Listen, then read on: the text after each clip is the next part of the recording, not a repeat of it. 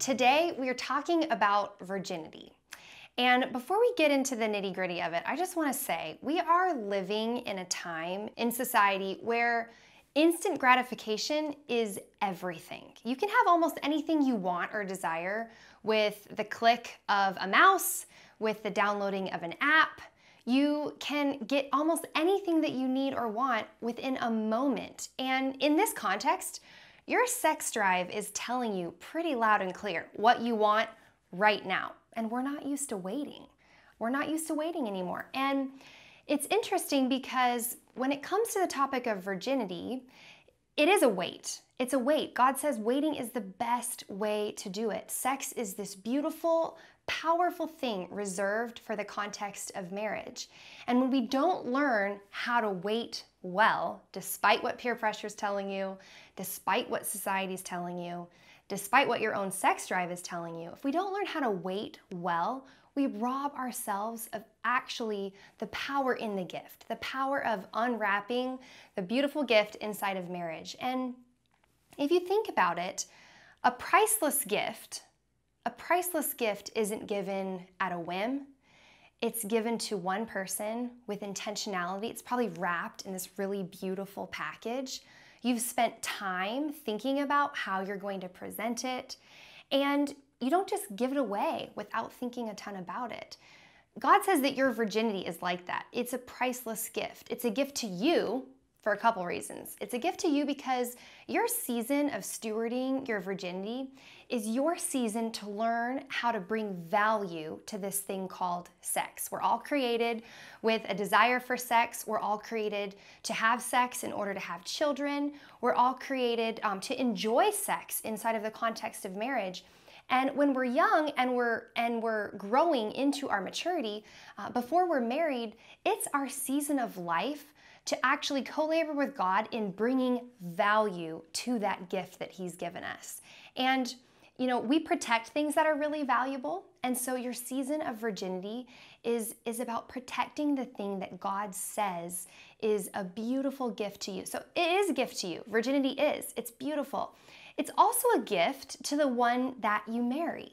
It's this amazing gift that you get to give on your wedding night, and it's powerful when it comes by choice. It's powerful when you've made an intentional decision to value it, to steward it really well, to manage your sex drive, to figure out what it means, our sexuality, to understand it through God's eyes.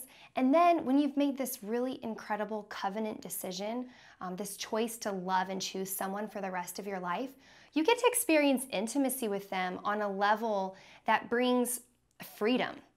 And the thing about sex inside of marriage is that it's the most free, beautiful expression of intimate love that you can have inside of your marriage. But if you actually engage in sex, if you give in to your sex drive before marriage, what was meant to be amazing and beautiful and intimate and powerful that brings you together with your spouse is actually really damaging. It brings a lot of pain because sex is powerful. And just because you do it outside of marriage doesn't mean that it's not powerful. It just means that it's damaging instead of a gift. So think about that. Think about, I think that it's actually really helpful to cast vision for yourself. Like, what do you want it to be like on your wedding night? And let's be honest, marriage isn't just about what happens on your wedding night, but it's the beautiful beginning of something that you build together with your spouse. So cast vision for yourself. What do you want it to be like? What do you want to share with your spouse? What do you want to be able to tell your spouse about how you have stewarded and valued and protected this beautiful thing that's meant to give away in the context of marriage? It's amazing, but you're going to have to decide ahead of time, what are your core values? What are you protecting? Do you actually trust the Lord and believe what He says about your sexuality, that it's beautiful, that it's designed to be expressed in the context of marriage as far as intercourse goes?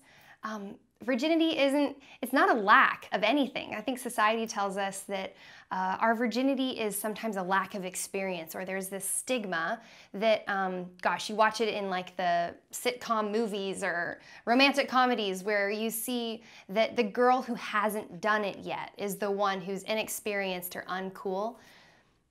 It's so not true. It's so not true.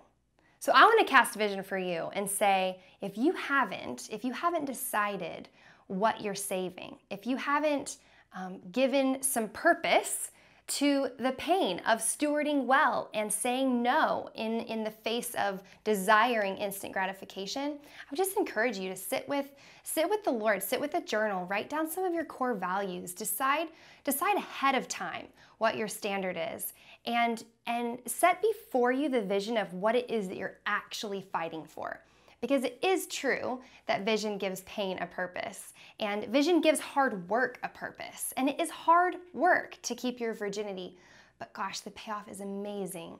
And girls, I just want to encourage you that what God's given you in your sex drive and in this beautiful gift of virginity, it is truly amazing to give away in the context of marriage.